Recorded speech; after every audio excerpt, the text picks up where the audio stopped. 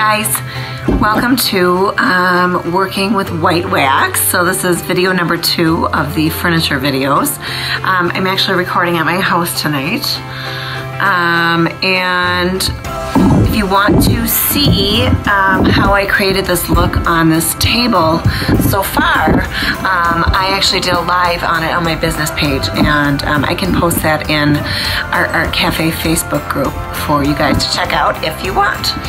So I thought I would put some white wax on this, so let me get my supplies and let's get going.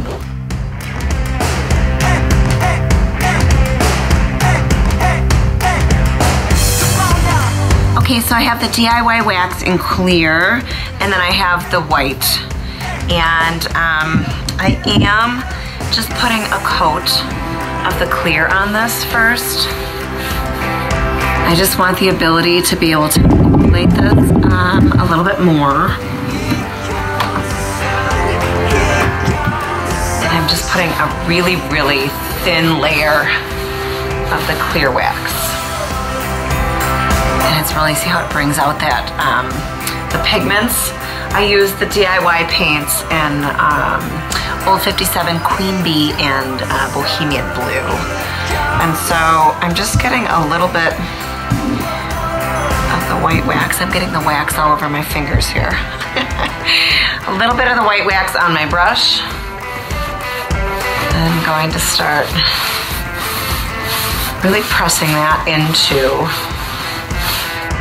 And it looks like it really covers it up, but what I'm gonna do is I'm gonna buff it back, and so then the white is just going to give it kind of a frostier look.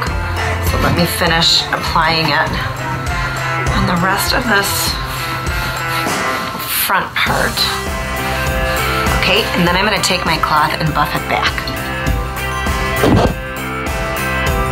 So I just have a lint-free cloth here, and the buffing really doesn't take much. And what's happening is the white is staying in some of the grooves and crevices, giving a little bit of a frosty look, like I said, on top of the color. This is so pretty. You see where it's, I'm gonna bring it up real close, kind of a shadow. There you go, you can see it really well there. It's a nice buffed shine, and the white is sticking in all of the crevices. So what I'm gonna do now is I'm gonna finish waxing the whole piece.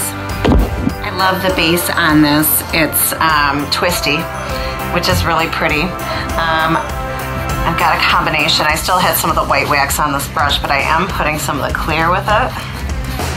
Again, I want the manipulation to be a little bit easier.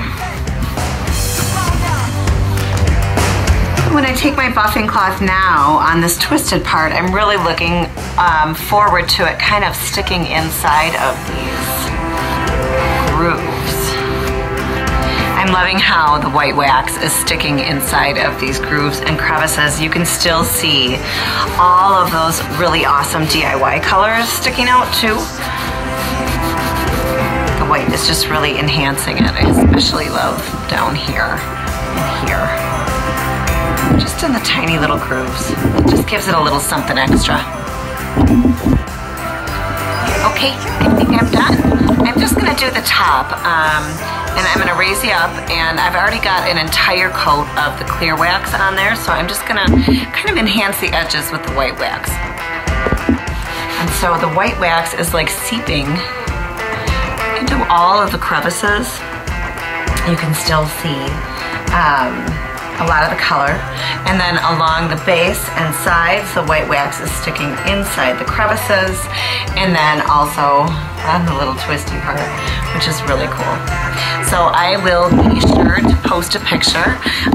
Like I said, don't be afraid to use colored waxes. They're really easy. It just takes a little manipulating and a little buffing, and they dry really, really hard.